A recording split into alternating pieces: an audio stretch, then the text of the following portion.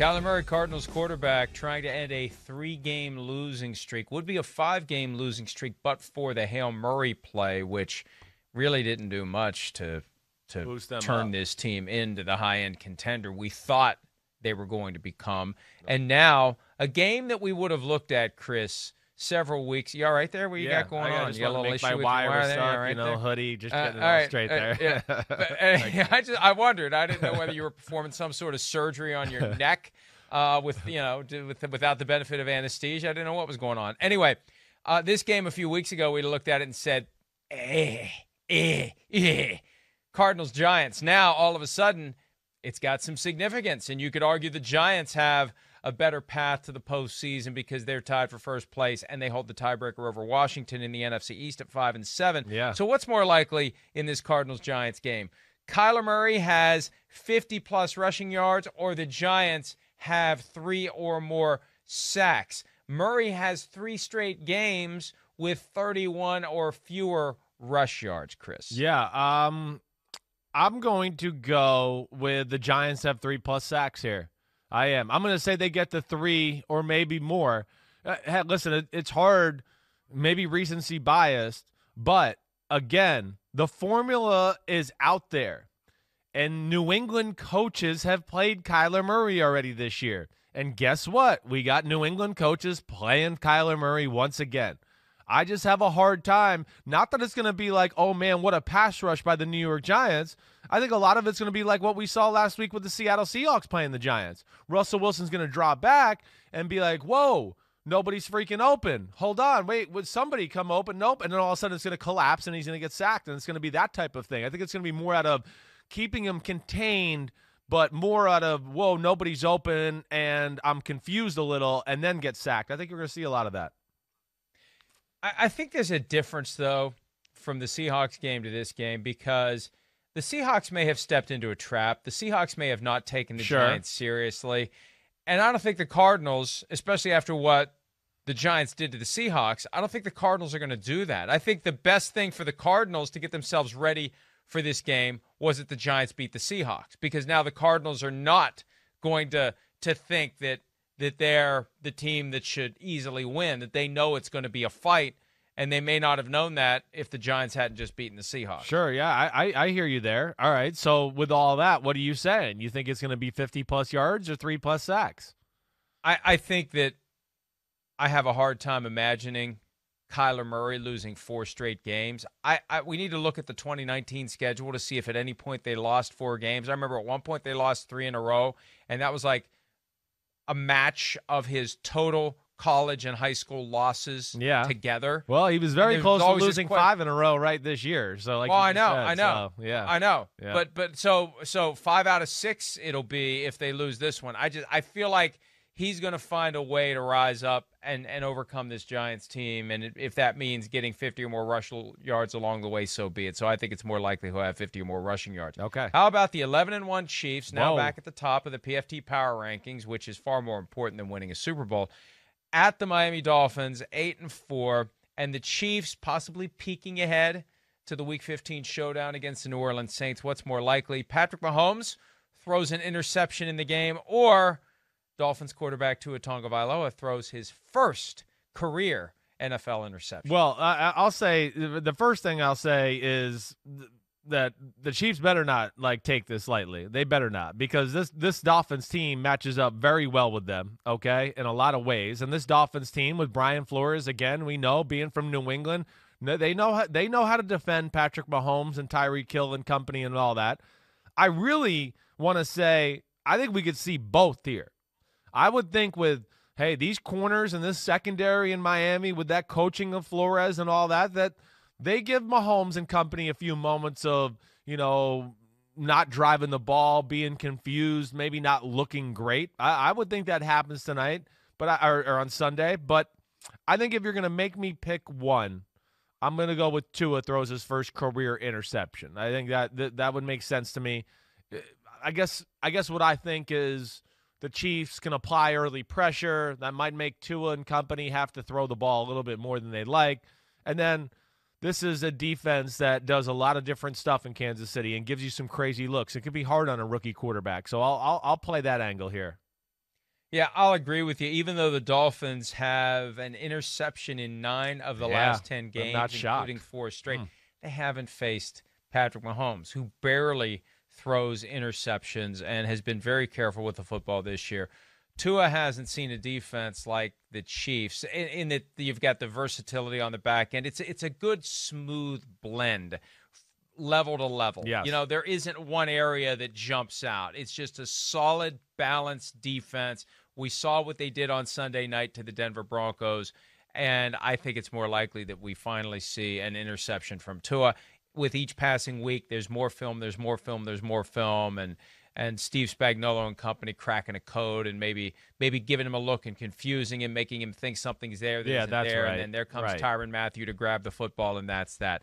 The Vikings 6-6 at the rested Tampa Bay Buccaneers 7-5. A sneaky huge game, especially if the Vikings should find a way to upset the Buccaneers. I don't see that happening. Frankly, I don't want to tip too much of my picks coming up later today. But what's more likely in this one? Dalvin Cook has over 120 rushing yards or under 70. And we pose that because he's averaging 113.6 rush yards per game. That leads the league.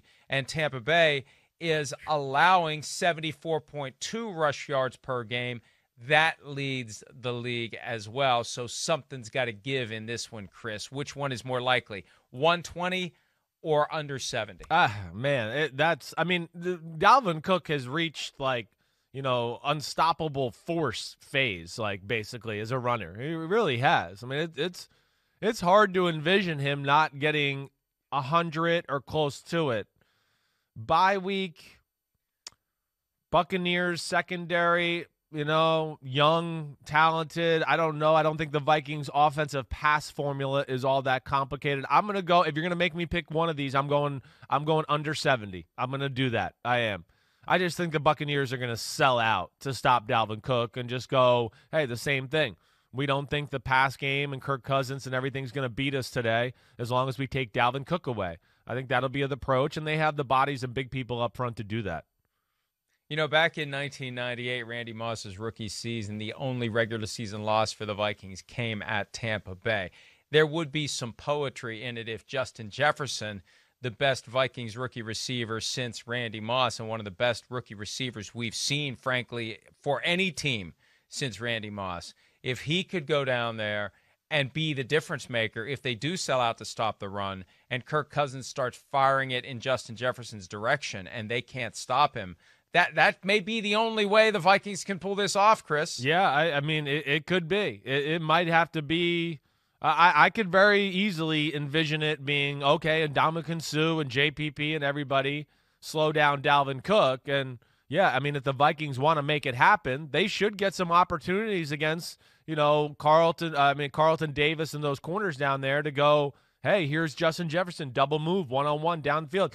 They have become more dangerous that way, your Vikings football team, as the year has gone on. And Kirk Cousins, we probably don't talk about him quite enough. I mean, the big throws, degree of difficulty throws. Kirk Cousins is phenomenal that way. I mean, every week we watch him throw deep posts and post corners and 25-yard crossers and 20-yard in cuts, and they're on the money.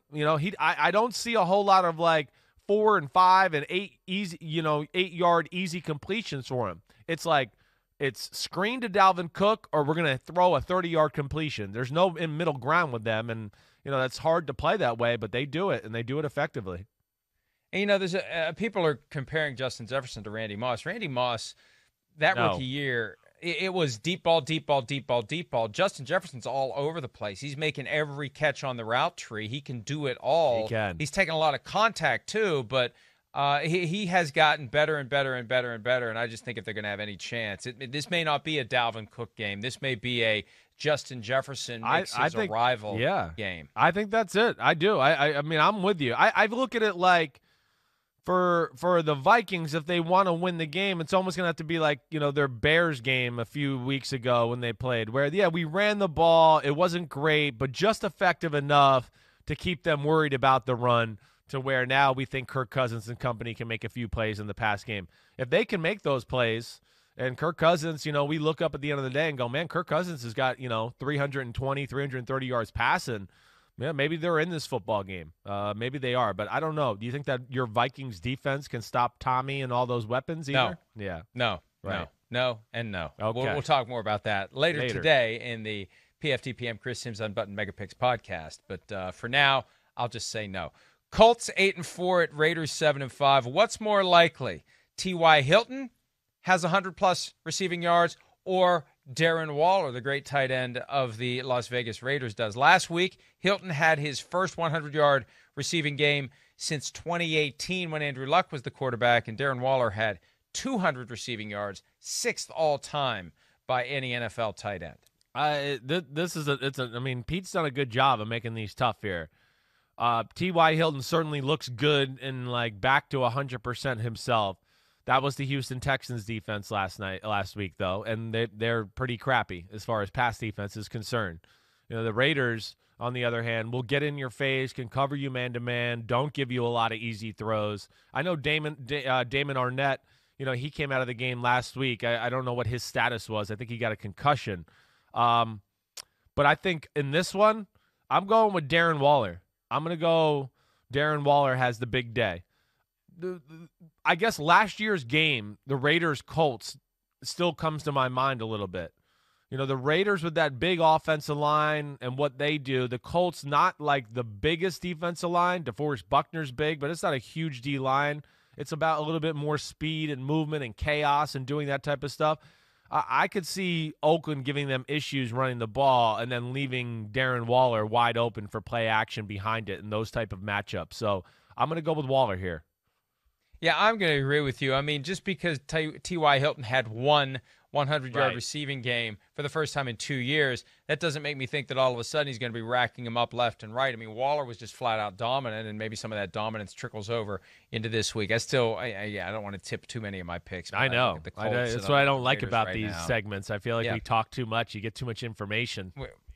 Steelers 11-1 at Buffalo 9-3 on Sunday Night Football. What's more likely? The Pittsburgh defense has 2 or more interceptions, or Josh Allen has 3 or more total touchdowns. What's more likely? How dare you disrespect my boy Blue, Pete Dimolitalitis? I mean, how dare you to think he would throw 2+ interceptions? What are you doing? No, this is that could very easily happen. We know the Pittsburgh defense and what they can create on that side of the ball. But I'm going to go with Josh Allen and the 3+ total TDs. I am. I don't expect it to be 4 or 5 or anything like that, but I think 3 is a very realistic number with the way he can play, the way he can run, extend plays, and make things happen in the red zone or far outside the red zone. Yeah, I think they can. I still have questions with Steelers against this type of team. This is why I've talked about with them where I just don't think they can beat the Kansas City Chiefs. This will be a big eye test to just see how they match up to an explosive offense that's got a good system and a quarterback who can take over games. Josh Allen has gotten to that category, as we've seen. So when we saw last week, Pittsburgh, when the pass rush dies out, all of a sudden, Alex Smith, there's people open everywhere. And that's where I worry about Pittsburgh going forward. So you're going to make me pick one or the other. I'm going to go with Josh Allen, 3 TDs. We talked about this earlier in the week. I look at what Josh Allen did to the 49ers defense, and I can see a similar thing happening to the Pittsburgh defense. And I'm going to agree with you. Even though the Steelers lead the league with 16 interceptions, and Josh Allen, your boy Blue, has made Bills fans blue a couple of times this year with 2 interceptions. Right. I just don't see it happen in this game. I just think the Bills are in the process of peaking at the right time. Right. The first glimpse of it is what we saw on Monday night. They're getting these primetime games and nationally televised games. They got an NFL Network doubleheader coming up Saturday the 19th, where they're playing in the afternoon. And there's an edge about them right now. People get to see them. Yeah. Right. People get to see them down the home stretch, and they kind of like that. We're back. Remember the 4th year of the Bills Super Bowl run, it was basically deal with it. They're kind of getting that deal with it attitude. We're sick of hearing about the Steelers and the Chiefs, and they get a chance to do something about it as it relates to the Pittsburgh Steelers. All right, plenty of good stuff there. And again, we will be making picks in every Week 14 game coming up later today. Hi, I'm Mike Tirico, and thanks for watching. Make sure to hit subscribe for the latest news and highlights from NBC Sports.